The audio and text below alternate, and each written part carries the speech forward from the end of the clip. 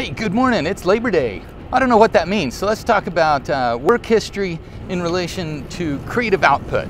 Yeah, like the jobs that I have and what the impact those jobs had on creative output. What do you think? Good morning.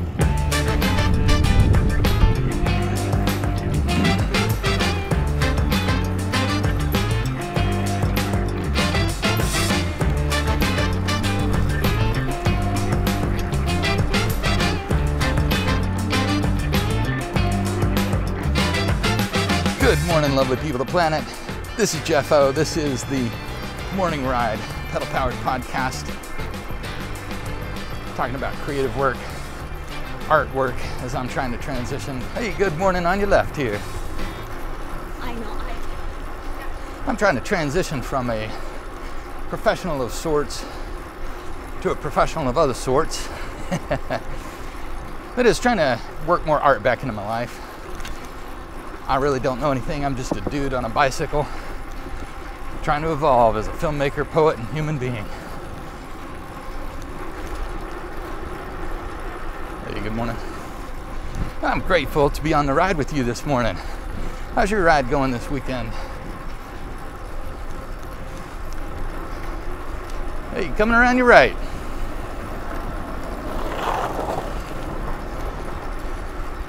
There's no one up there on Veterans Parkway, and now that we're down here on the trail, there's all kinds of people enjoying the quietude of a holiday weekend. Like I said, I don't know what Labor Day is all about, other than a Monday in late summer. Are we late summer yet? We must be late summer yet.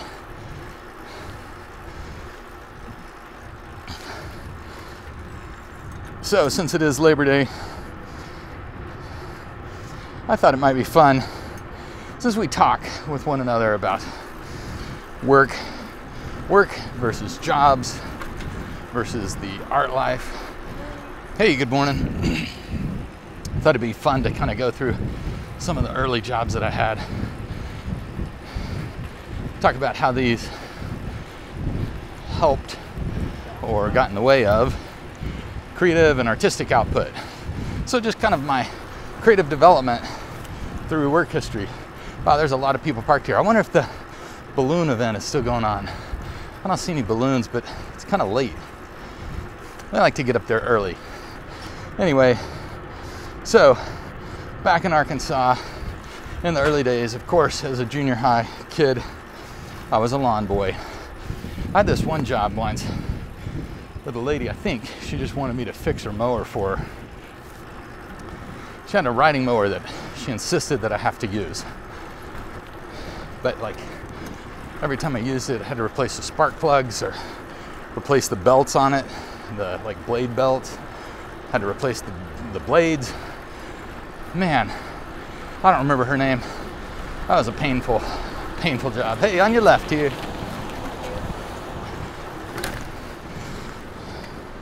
But then my first like real job, like had to fill out paperwork with the IRS and such. That was a job as a line cook at a Dairy Queen. In fact, the building was so new that me and a couple of my buddies that were working there, we were all in shop class together. And so they hired us to come in a little early, help finish installing the booths and such. I thought that was kind of fun. Got to do a little construction work there. That went on one summer. The parents, I think this was a good idea, thanks parents, said no working during the school year. You know, this was the summer after 10th grade that I think, either the summer before or the summer after 10th grade that I took the job at Dairy Queen. Yeah, it's fun going back through your work history, trying to figure out the dates. So then the next summer I took on a job at a grocery. It was one called Phillips Grocery, downtown Bentonville, Arkansas. And the interesting thing about this, hey, good morning on your left, was that it was owned by the people that owned Food for Less at the time. So it ended up becoming Food for Less, ended up becoming Walmart. I think it actually is a parking lot now. They've redone everything downtown Bentonville there. But I did that. That was a fun job. I remember when they let me work my way up to being a stock boy, you know, that was so cool. Getting to put cans on a shelf. Way better than having to walk groceries out in the heat. It was the summer in Arkansas, that's for sure. Hey, on your left here. Wow, there's so many people out. This is crazy. I didn't expect that.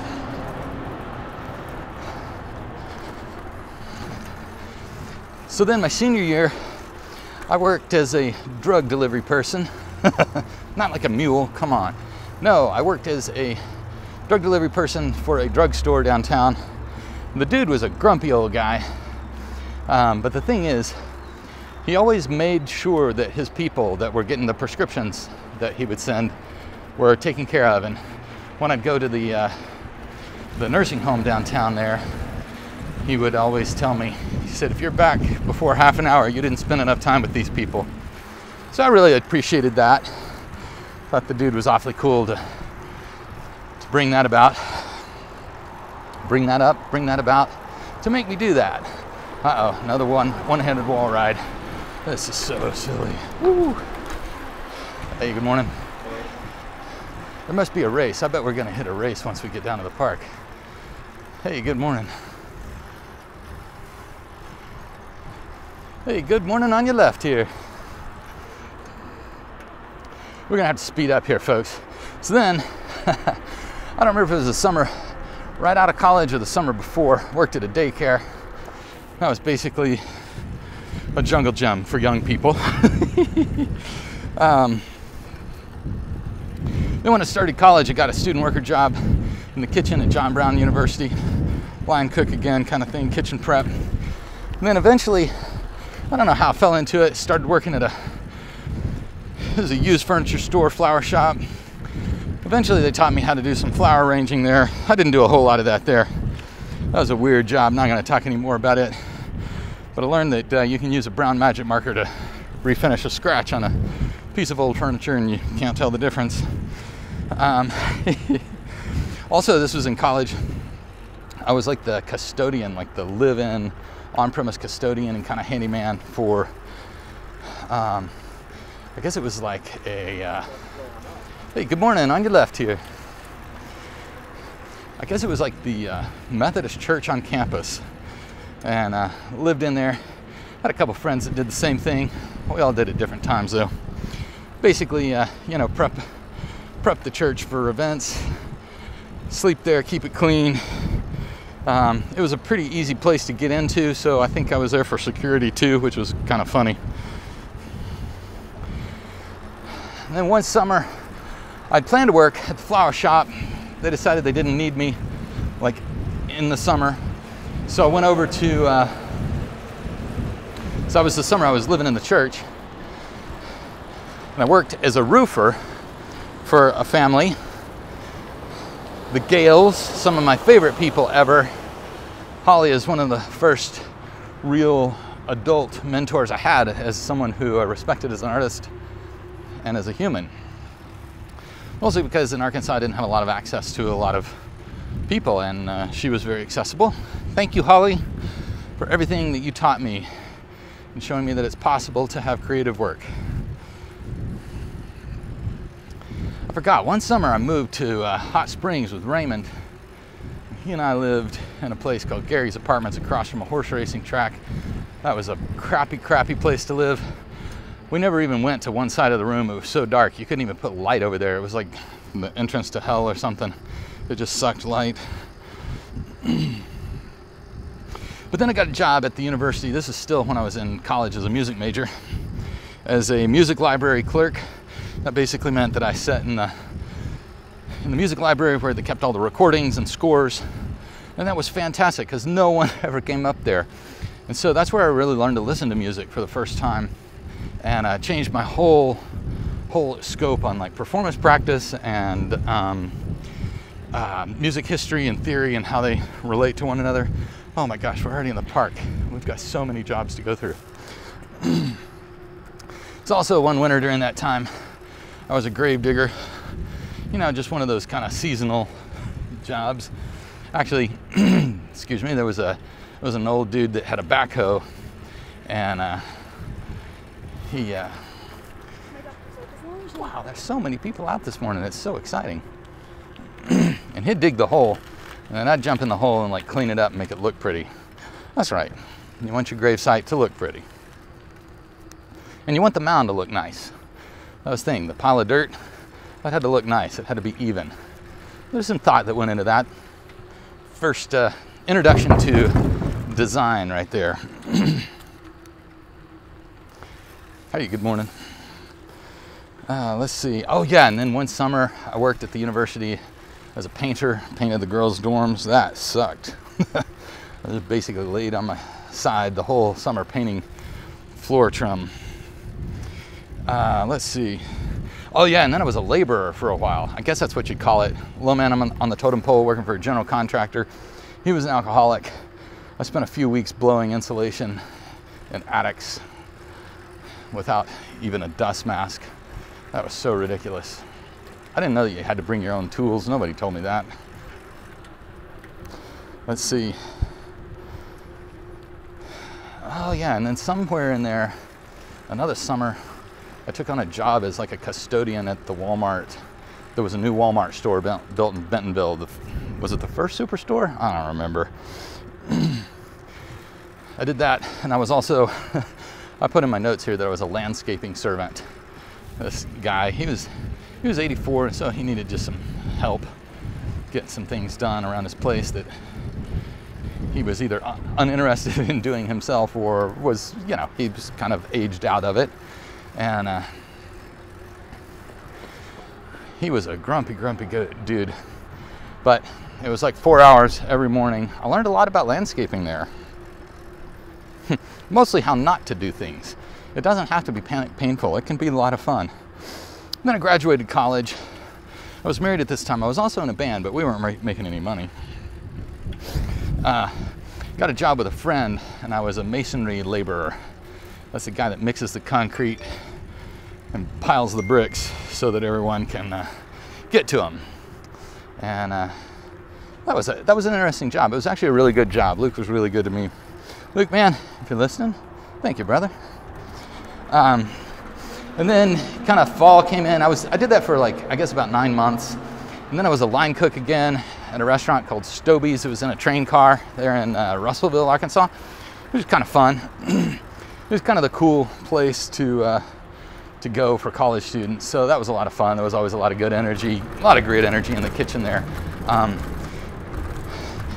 That was the typical kind of kitchen jokes that you get, but it wasn't like a totally misogynistic kind of place. The people that ran the place were really good people. So I really enjoyed that. That was a great food service experience. Then I moved out to California. The first job I got was newspaper delivery. Delivered the San Francisco Chronicle in Calistoga, parts of St. Helena.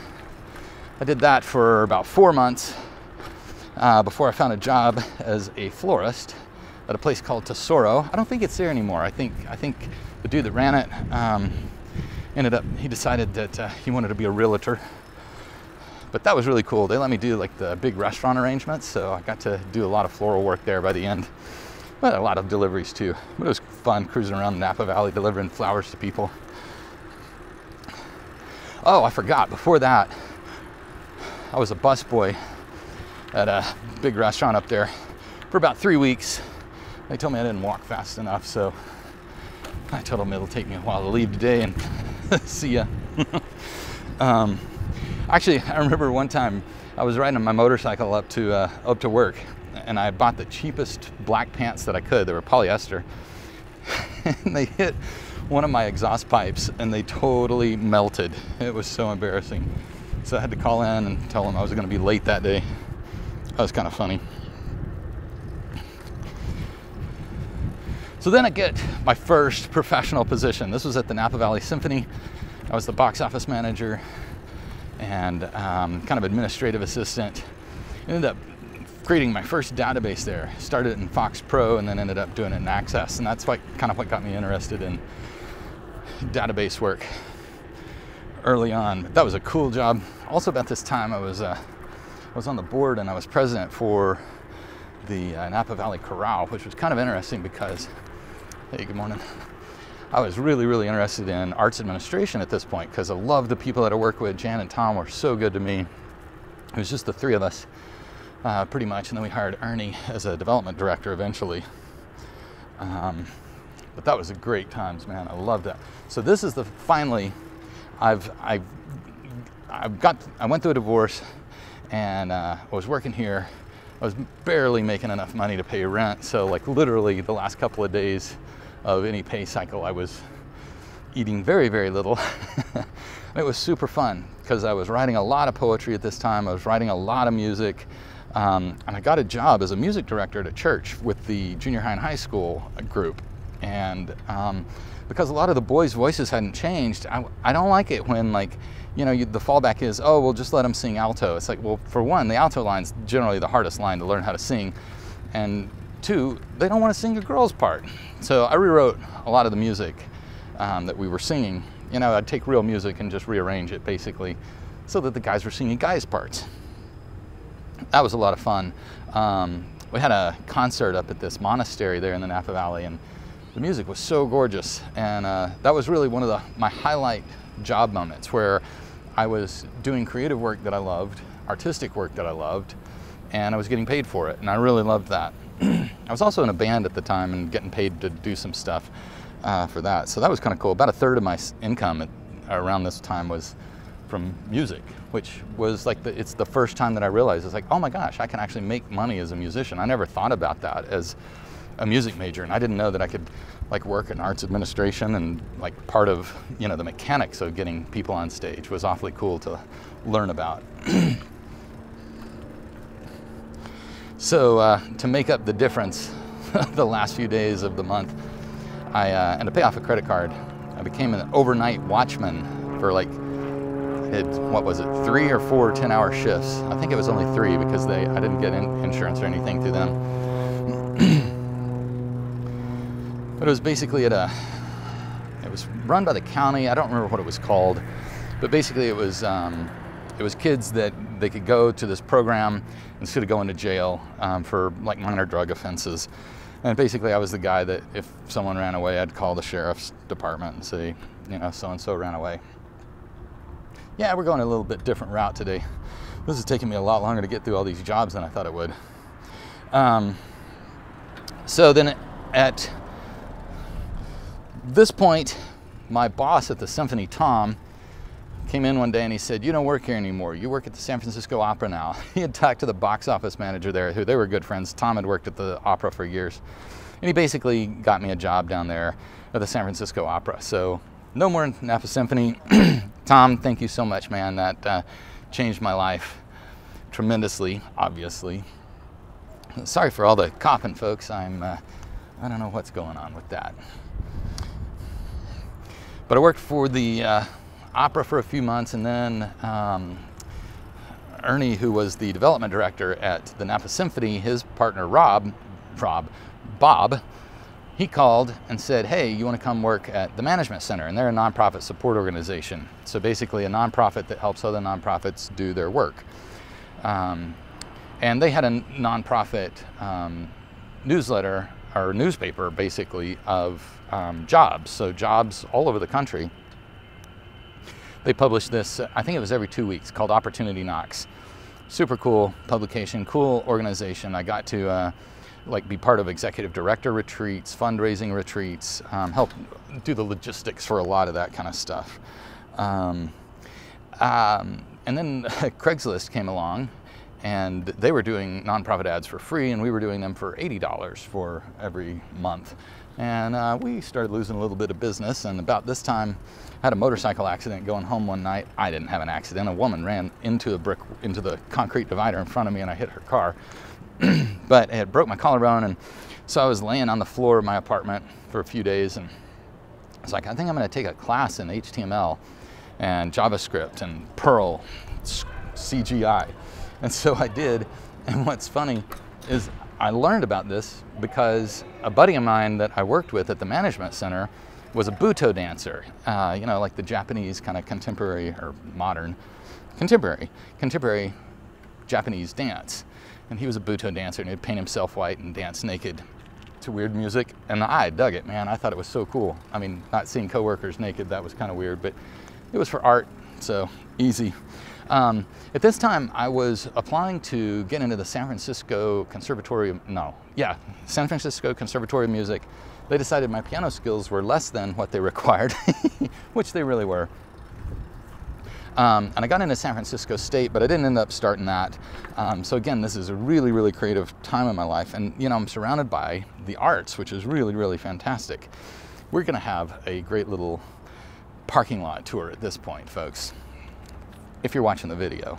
If you're listening, it's gonna sound normal.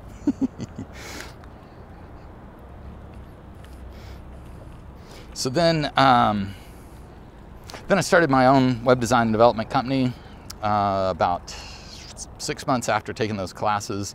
The management center was having financial problems, so they were going to be getting rid of folks. They had to get rid of like a lot of the IT folks, and I really got on with them. So I started my own web design and development company. I built a lot of content management systems, so like basically like WordPress type websites back before WordPress existed. So I built several of those, and then I wasn't clever enough to like say, why don't you just sell this as a thing? I mean, I was too dumb as a business person. So to supplement my income, I hired on with a temp agency, and I got to work in the marketing department of the Doctors Company, which is a doctor's reinsurance company. So like the people that doctors get insurance from get insurance from. I remember going through the actuary. I shouldn't say this. I'm gonna say it because I don't care. I remember going through the actuary department once and overhearing one of the account managers saying, "So you weren't on cocaine while you were doing the surgery, were you?" Oh man. Actual thing happened many, many years ago. I'm sure that kind of thing doesn't happen anymore. But then I also got to work at a winery, got to work at Sterling Winery there in the Napa Valley. That's the one where you ride the gondola up to the top of the hill to the tasting room, and people come and serve you wine. It was such a cool experience. So these were kind of 2 temp jobs. I also got a temp job at the library, like shelving books and like working in the circulation department, receiving books, you know, like scanning them in when people turned in the books. That was kind of a fun job. Weird group of people. Sorry, folks. That was a weird group of people. But about this time, I was writing a lot more poetry than I was music. I think the whole graduate school thing kind of bummed me out some. And so I wasn't as stoked on the music, or I kind of doubted myself. I mean, the bottom line is I kind of knew the extent of what I would do as a musician without a lot of help, and I couldn't figure out how to get a lot of help. I was singing in a group. We were actually making a couple of bucks, Roro Voce. We did a lot of really old music, like pre-Renaissance stuff, Baroque even, but like, it was pretty much like Bach was about the most contemporary thing that we did. No, that's not true, because we did that modern concert too with that Ricky Ian Gordon piece called Water Music, which was fantastic, and also the Messiaen piece, which I am so grateful as a vocalist to have gotten to perform that. Man, gosh, what was that? The Messiaen piece. I don't remember what the Messiaen piece is called. Sorry, folks, that's the way it is. Don't remember what it was called. But we were making a couple of bucks doing that too. Singing all over the San Francisco Bay Area and the coast on Mendocino Coast area. Yeah, that was a cool gig, man. I liked the people too. That was really fun. So let's see. Then I ended up. They told me, hey, you know, we like your attitude at the library. Hey, come work for us full time. And I was about 30 years old, and it hit me. Actually, I was 32. I was walking behind the library one day, and it hit me. It's like, Jeff, you've always wanted to be a writer and musician. Why don't you go to graduate school finally? And so I started working on poetry. I took a class over at UC Berkeley, poetry class. I also took a database class over there. You're right, I'd forgotten about that too. Took a database class over there. That was a lot of fun. Realized I was pretty clever with the database stuff. I should have done that professionally. I could have made some money. But they didn't support the creative work, and it wouldn't have been working with the same kind of creative people that, you know, I'm getting to work with now. Oh, they're still working on the roof, so we can't go over there. We're gonna try something a little new today. for the video. So if you're watching the video, I think I'm gonna try to get the GoPro off my body, and we'll go into the office here and finish up the podcast inside. What do you think of that? Isn't that crazy? Ooh, yeah, that is crazy.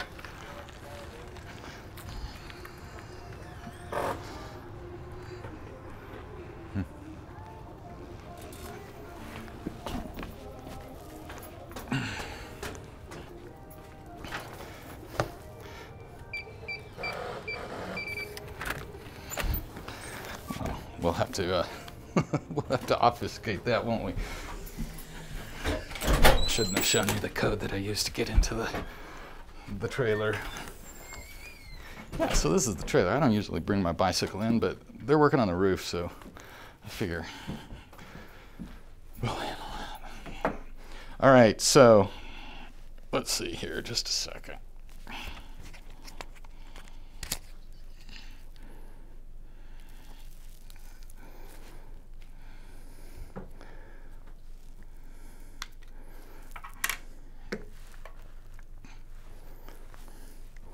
All right, let's get the lights on. I can't take the backpack off because the microphone is connected to the backpack. So let's see. So then we moved to Anchorage, Alaska, and I quit the library work. I got into graduate school, by the way, and I worked at Tidal Wave Books as a bookseller. That was really cool. I did that from like August through January. And then I got a job as a database kind of person for publications at the University of Alaska Anchorage. So I was working in the registrar's office, working on the schedules. So that was kind of fun. It was design work mixed with database work. So like we used all these, anyway, who cares? Worked in the registrar's office there. That was cool. And then I ended up getting to work with someone that I worked with at Tidal Wave. I really, really liked working with her, Kristen. And she ended up being in charge of the marketing and PR aspect of the university, which was super cool. So I ended up getting to work with her at Tidal Wave a little bit. She did the events, and I requested, it's like, man, anytime there's an event, I want to work with Kristen, because I really dig working with Kristen. So she kind of returned the favor there in Anchorage and at UAA and said, hey, we've got a position, electronic media specialist. So I did that for about a year and a half, and kind of said, you know, we got to the point, it's like, okay, we've got all the basics down, but like we need to like strategize, because there's like this thing called YouTube, there's this thing called Facebook, and how do we integrate these with our web presence? I met Jim over in the IT department, and he and I became friends and worked really, really well together.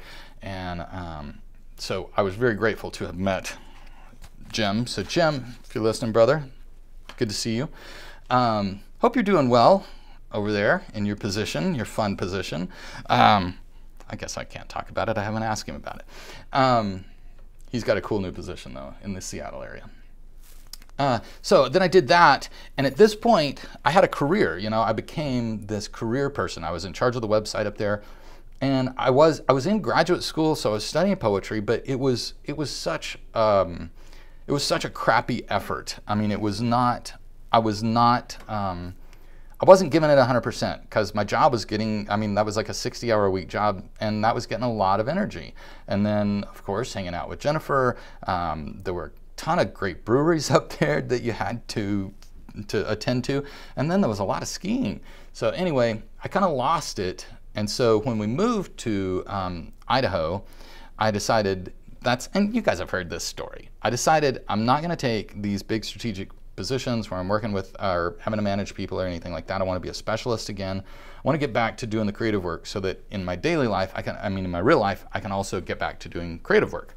And so that's where we are today. That's how this podcast got here. This seems really long. I'm sorry. Not really, because this is how long it took me to get here. Not today, but like today. You know, the big ride. What's your ride like? What are some of your favorite jobs? What are some of the your most favorite jobs you've ever had? Your favoriteest jobs ever? It's kind of fun thinking about these jobs. I hadn't thought about some of these jobs in a long time. Obviously, I remembered a couple even as we were coming down the trail. But I really appreciate almost every one of them. There's only been a couple that really sucked. And I'm really grateful for where I am right now, that I'm in a place where I have a creative position at work. I work in a creative department, so to speak. We're communications, we're solving communication issues creatively, hopefully. and coming up with new ways to express what we do here in IT. So I'm really grateful for that, and also I'm grateful that it allows me, it dovetails with the filmmaking work that I'm doing. So I'm in a good place right now. Thank you, Labor Day. Still don't know what Labor Day is, but that's the labor that I have put in over the last 25-ish years, 35-ish years, 35 years. Wow. There you have it, folks. Hey, what's your ride? What's your favorite job? I'd love to hear from you. Hey, check me out on Twitter and Instagram at Morning Ride Pod. I know it's so embarrassing. It's so embarrassing. But please do check us out there. Tell me, what is your favorite job that you've had? What is your work history? What are the things that you've loved? How do your jobs correspond with your creative work? What kind of work, what kind of job inspires you creatively? What kind of job gives you energy to be creative?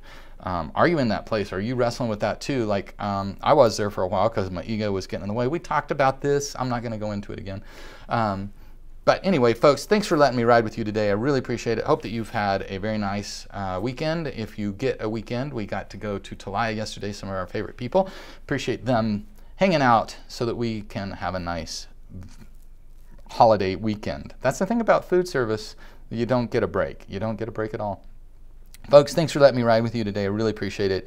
Man, if you love riding a bicycle, get out on a bicycle. No matter what your bicycle is, whatever your job is, whatever your creative work is, I hope that you get a chance to engage with that today in a way that makes you feel fulfilled. It's the only ride we get, folks. We got to feel the fulfillment. We got to get there. Hey, thanks, folks. See you on Thursday.